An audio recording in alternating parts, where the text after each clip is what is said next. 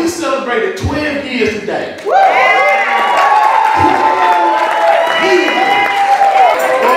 y'all don't stir me up. You got preacher. Don't stir me up now.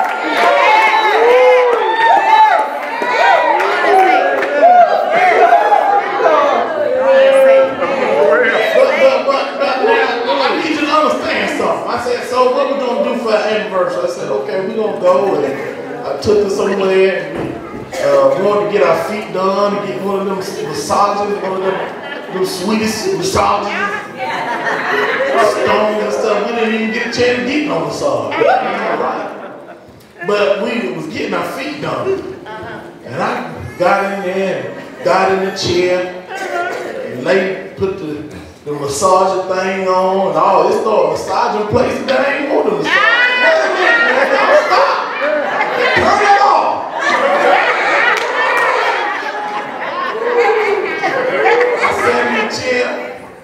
When I put my feet up there, I'm going to show you something how God, see, you that's why the Bible said walk in the Spirit. Yeah. See, when you walk in the Spirit, it don't matter where you at, where you go. God is always talking. It don't matter, I can't help myself. I try to down it, I try to nullify, I say, Lord, keep me hung, keep me down, but everywhere you go, it's a word. And when she grabbed my feet and put my feet up there, she looked at my feet and she looked at me. She looked at my feet, she looked at me. She started saying something, no. And she shook her head, you know what she told me? You need to come every 2 weeks.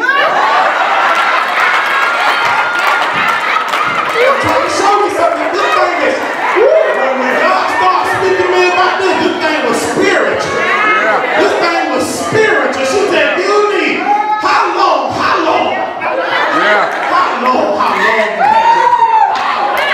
Look at somebody say, how long has it been since you prayed? How long has it been since you picked up your Bible? How long has it been when you laid on your feet before God? How long has it been since you've been to church and you just come on Sunday and you bypass Wednesday, and you bypass prayer? How long? She said, how long? I told her, I said, long time.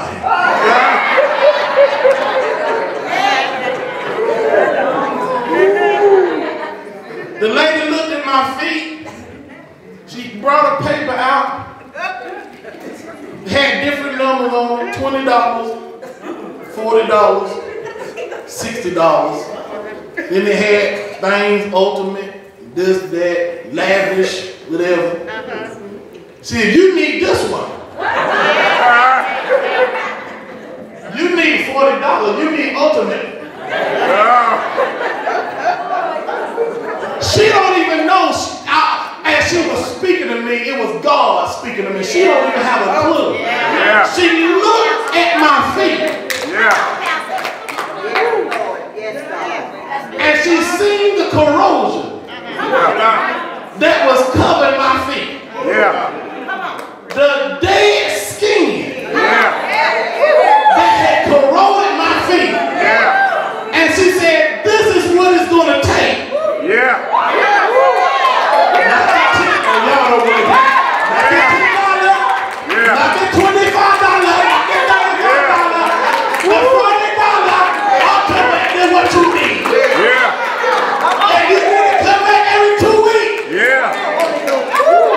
So I said, if you say that's what I need,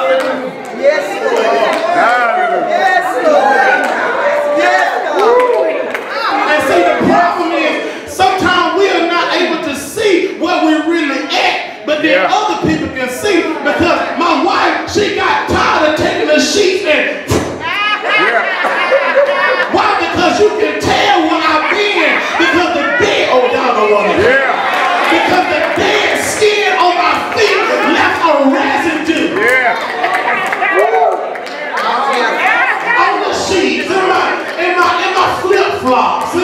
On the mat when I got out the shower. Anyway, you can tell what I've been because how corroded my feet was. Because my foot, I might not even be there no more, but you see the residue. And sometimes we just like that. We don't know how messed up we are because we can't see it because we're not there. But the people that are around you, they see the residue of where you've been. So she said, give me the ultimate.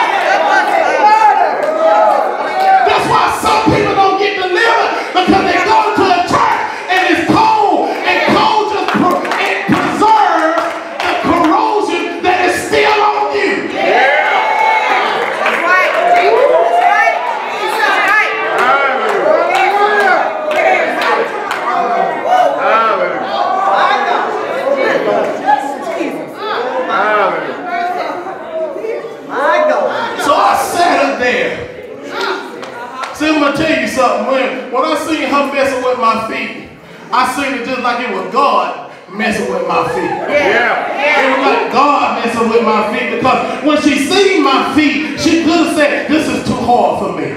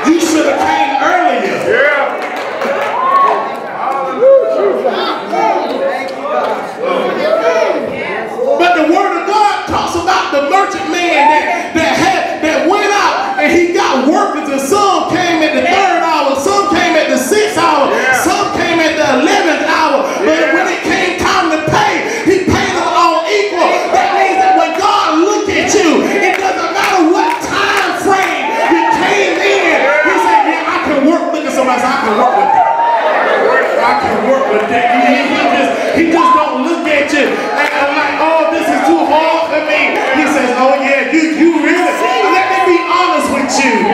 Sometimes God have you wait until you really corroded. See, God wants you when you're really filthy. He don't want you when he clean. Because when you're clean, he ain't got no work to do. Because you already said you clean.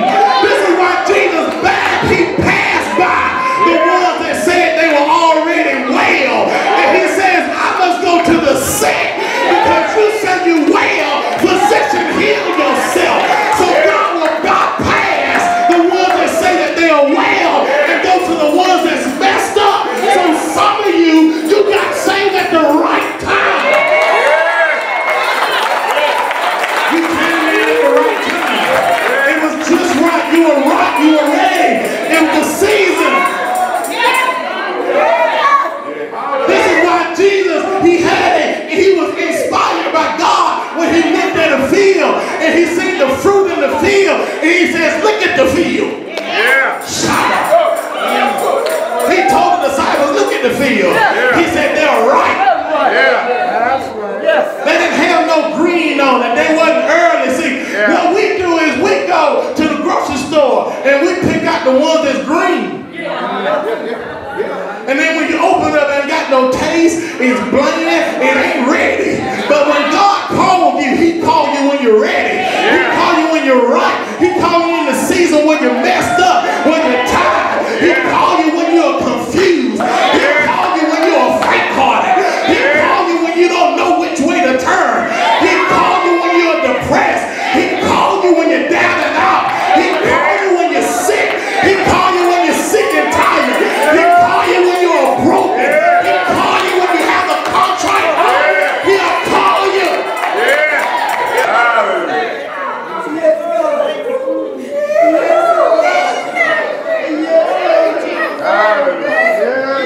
This is why the church is so full of tradition, because we want folks to get in position when you think they're ready. God didn't call you when you're ready. He called you when you're hurt. He called Paul when he was on his high horse. He didn't call Paul when he was sanctified, filled with the Holy Ghost. He called Paul when he was a murderer. He called Moses when he was a murderer.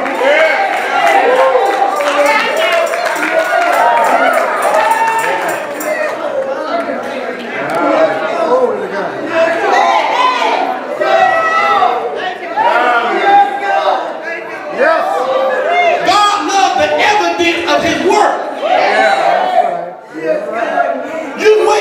You waiting for somebody to come to you that look clean. No, you need to be looking at somebody get caught when they dirty. Because when they dirty, that gives God time to work. So that way when you see the end of his work, you have evidence that work has been done.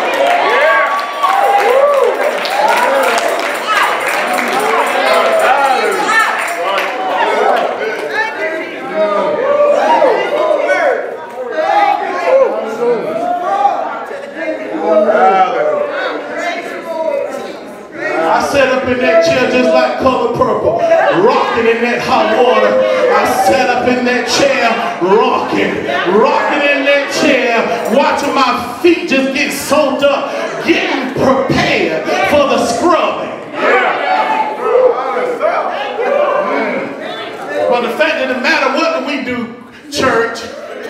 We scrubbed before they done got soaked. Folk coming in the house of God for a word from the Lord, for inspiration, for edification, for healing, for how they have felt, and healing for what they've been going through. But then the folks in the church start scrubbing.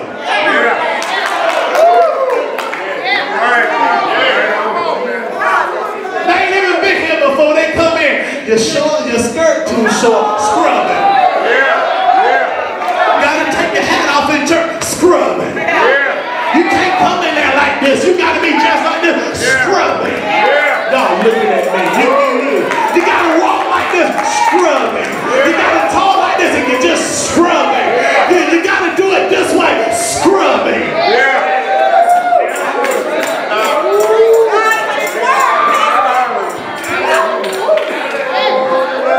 So then you're dealing with folks that don't want to come into the house of God, don't want to come into Christianity because the folks in the church scrubbing. And there's no moisture there. There's no soaking. And when you scrub something that's dry,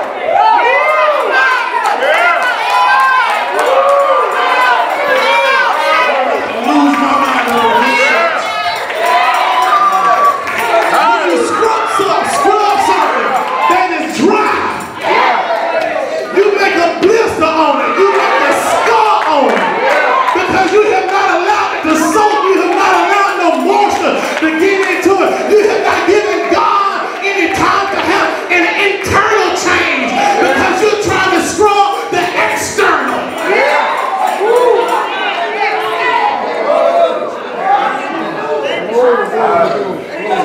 Them folks that open up them nail shop, they just don't know what kind of divine significance it is, how divine and significant it is when you go in to get your feet clean. And God begins to show you the process of how you got clean. And you don't need to be saved so long to where you have forgotten